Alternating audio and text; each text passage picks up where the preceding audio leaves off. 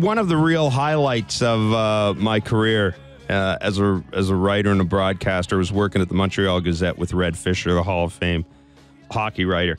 And one of the real treats was every now and then being able to talk to Red, just to pick his brains about stuff. And I remember one time, and I know Red's spoken about relayed this particular story often. I remember asking him one time, the same thing everybody asked Red Fisher. All right, you've covered a ton of guys. You've seen a lot of guys. Who is the best player you ever saw? And Red would get grumpy, and I've gone through this a million times, and it's the same thing. And then he starts rattling off names. And, of course, you go Richard and Beliveau, Lafleur, and I saw Howe, and I saw Hall. Got to know Stan Mikita while he's going on. And I said, and he sees me nodding, and he says, "You're thinking I'm missing a name, aren't you?" And I said, "Well, yeah, the guy I kind of grew up watching and I would put in there." And Red said, "Look, I did it deliberately." He said, "The only guy that pulled me out of my seat in the press box every time he had the puck was Bobby Orr." And I think that pretty much sums up people's impression of Bobby Orr. He was, for me, I mean, I'm 53 years old. I'm not going to date Bobby. I'm 53 years old.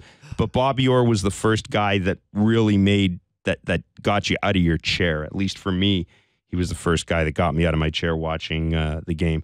And I'm very pleased to welcome author, Hall of Famer. Nice being with you. Thank you. Bobby Orr. The book is called Orr, My Story, and Penguin Canada is publishing it. And the book is on shelves right now. And, of course, it's flying off shelves. I was going to say it's flying, much like picture in the front. Bobby, thanks so much. Nice being with you. Thank you. Thanks so much for doing this.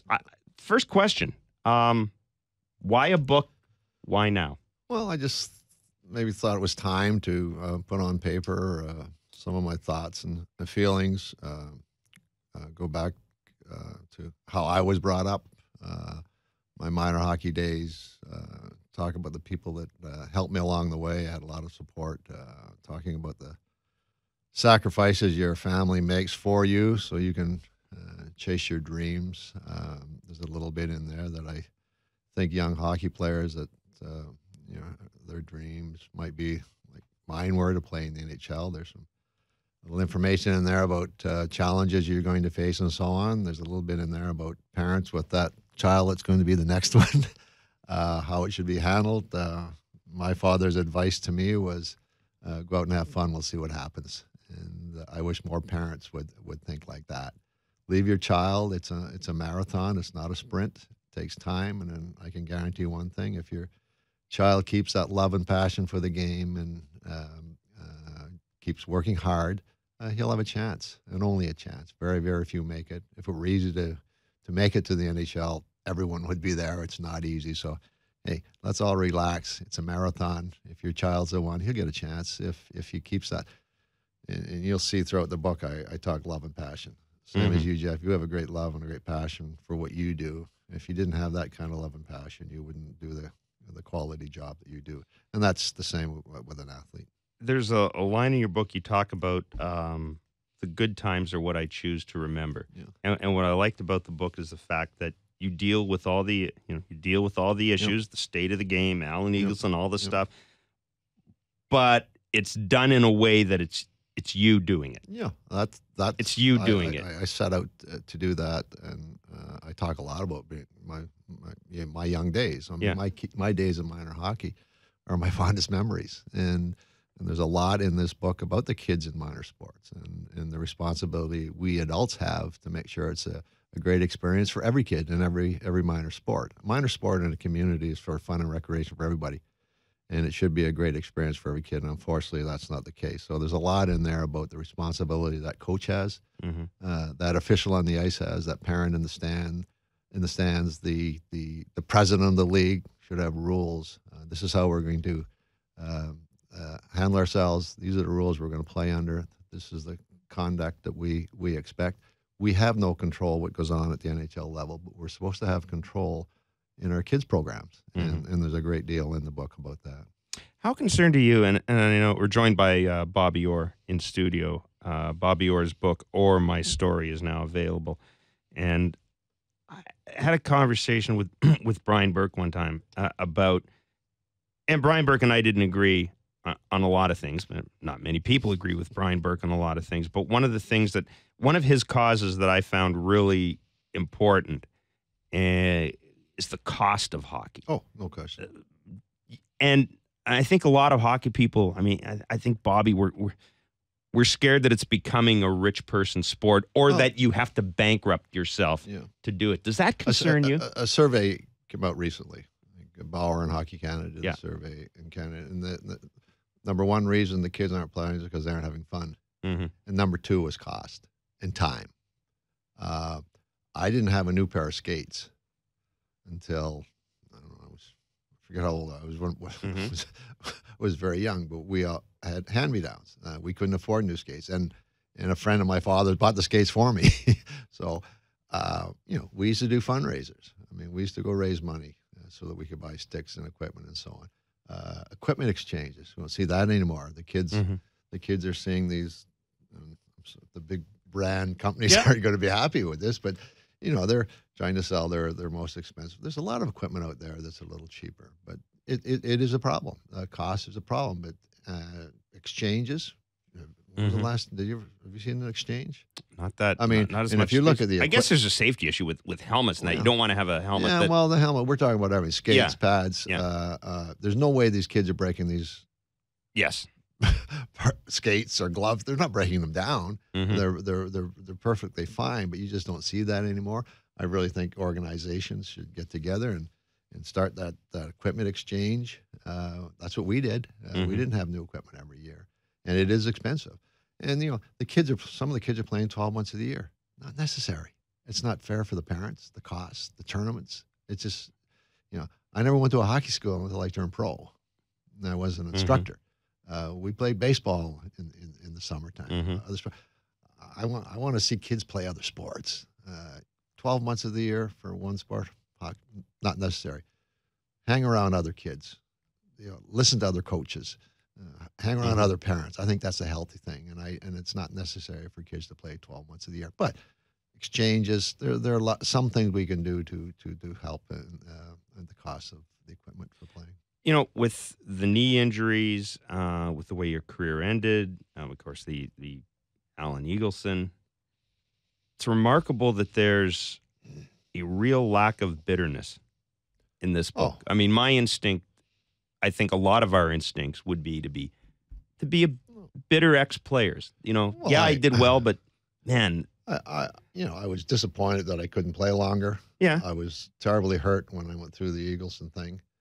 My life today is pretty good. My wife Peggy is healthy as a horse. My two sons, Brent and Darren, are doing very, very well. Darren works with me in my agent's business, doing very well. Our son is in Florida with a good dog daycare, boarding, grooming business. We have 2 grandchildren. Do you have grandchildren yet? Not yet. It's really special. Yeah. We have will be 4. Alexis will be 4, and Braxton will be 3. That's heaven. So, no, I'm 66 years old. I have no time to be bitter. I'm telling the story. On the Eagleson issue, I mean, I didn't want that to be part of the book, but the publisher insisted, and they're right. I had to say something because I haven't said much over the years. But I don't have time to be angry or bitter right now. Well, and things are too good. And I got the sense from reading that part of the book in particular, and I know you talked to Peter Mansbridge about this, and I think you used the I think you used this particular phrase, but you talked about, you approached it as a violation of trust, I guess. Absolutely. I mean, this is a man that was like a brother to me, and I left everything to him. I trusted him. I had a number of people come to me over the years saying, you got to get away from this guy. He's just not a good guy. And I said, hey, get away from me. Al's my friend, and I trust him. And when that happens, it hurts. But I got to the point, Peg and I got to the point, we just didn't want to be around the man anymore. We just wanted to get away from him. I knew I financially was in a little trouble.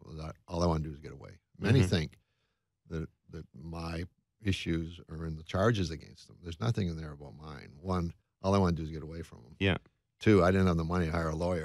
Yeah, exactly. Well, you went down that road. Your choice of lawyers the first time wasn't that. And you know, it took the U.S. government 5 years. Yeah. To get him, almost 5 years, to come to the U.S. to face some charge, and it was, and they made a deal. So he's a very powerful man here in Canada. I mean, they weren't got doing friends. He's got a lot of very influential friends, and he's very strong. There's no way I had a chance to would have a chance to win the sue him up here. So I just wanted to get away. We did, started over with the help of a lot of friends, family. Things have worked out very well. I guess you would find out who your real friends are. Oh yes, in that. Yeah, and in that case, you know, it was a difficult period, and I had a lot of great friends, and they were very, very helpful. Of course, family, my family, my wife, especially Peggy. I guess there would be those that would say that I'm a little difficult to live with sometimes. I can't believe that, though, Jeff. I don't get that impression either. But Peggy was a rock. It was a difficult period, but we worked through it, and today we're fine. I want to talk about. There's a lot in this book about the state of the game and about some of your thoughts about what can be done. The state of the NHL game, what can be done to make it better, and some of the issues there. But before we take a break, I did want to ask you the bit about the possible ownership of the Boston Bruins. As I'm reading that book, partial ownership of the Boston Bruins. To me, this kind of got to the point about trust more than anything, because I'm not going to put myself in Alan Eagleson's head, but I read that and I'm thinking, this is a guy who knew that if you became part owner of a team, he was going to lose control. Well, I mean, that could have been, but again, it was his job. Yeah. He's my advice. It was his job to help me select the best offer.